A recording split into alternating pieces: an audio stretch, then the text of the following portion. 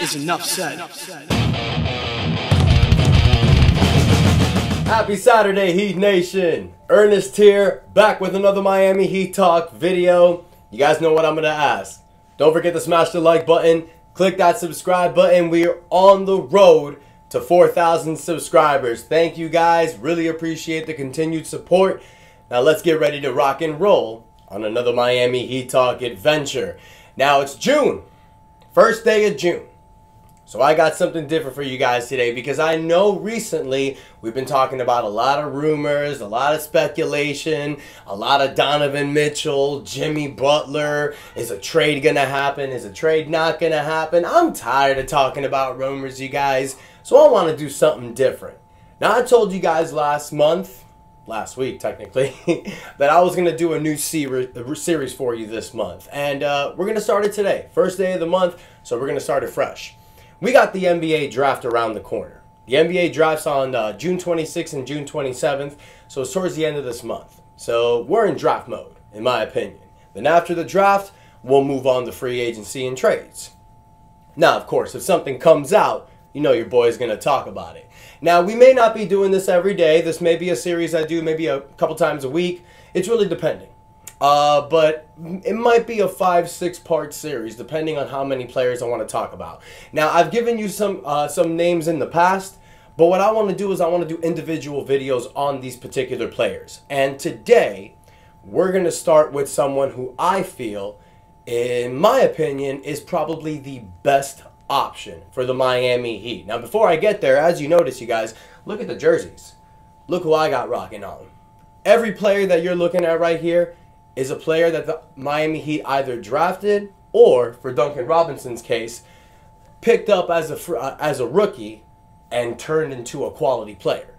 So the Miami Heat finds gems in the drafts, especially recently. And this guy I feel is going to be the best fit for the Miami Heat. It's a player that a lot of you have been talking about. Kel'el Ware from Indiana. Kel'el Ware, I feel, is the best prospect for the Miami Heat. Now, I know a lot of people are going to say Zach Edey is the better prospect. And some people may be right. Zach Edey was the better college player. Zach Edey averaged more points, more rebounds, more blocks. But I feel, you guys, the more that I look, the more that I research, Zach Edey is probably going to be the better college player. I think Kel'el Ware actually has the ceiling to be the better NBA player. Now, his numbers were just as great in college, you guys. Let's go over them really quick. He played 30 games. He played 2 seasons. Broke out his sophomore year last year. Now, as we not sure if you guys know this, Kel'el Ware is 7 feet tall, 223 pounds. It's definitely a good size as an NBA center, especially in today's NBA. Last season with Indiana, he averaged 16 points a game, 10 rebounds, 2 blocks a game, 1.5 assists. Check out these numbers, though. 58.6% from the field. 42.5% from the three-point line. This dude is a sniper from the three-point land. Now, he does average only 63% from the free throw, so that is something he needs to work on. As we know, not every rookie is perfect. You come to the NBA and you get developed. You get better.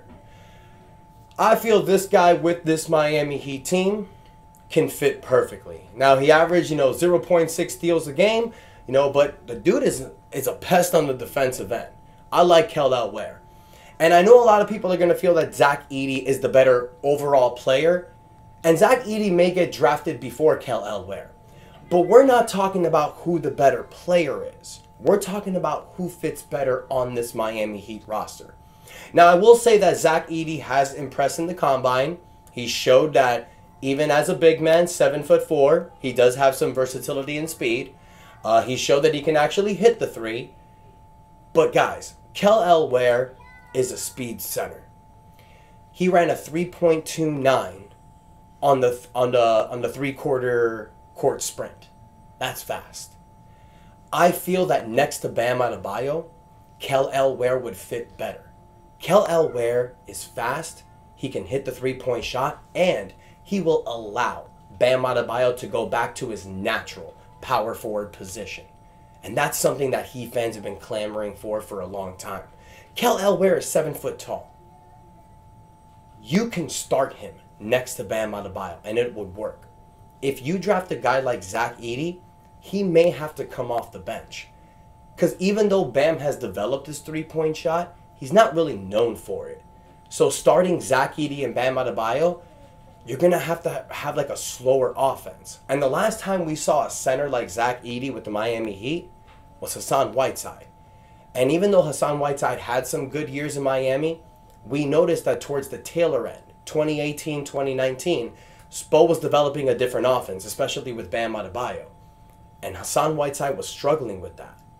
Kel'el Ware might fit better in Eric Spoelstra's offense than Zach Edey. Because Zach Edey, you gotta play a slower paced offense.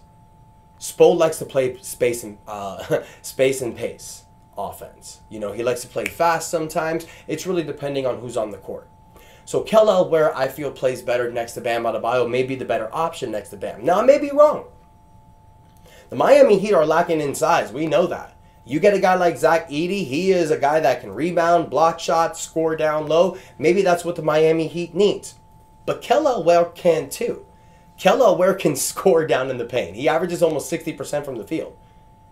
But he averages 42.5% from the three-point line. And in today's NBA, that's big. The dude averages 10 points a game, 2 block shots a game. So he has the defensive tenacity to play in this Miami Heat culture.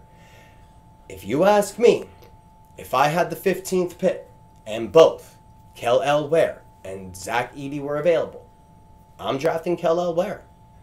So I want to hear from you, Heat fans. Today is part 1. We're starting this first part series. Kel'el Ware, I feel like, is probably the best option for the Miami Heat to draft at 15th if he is available.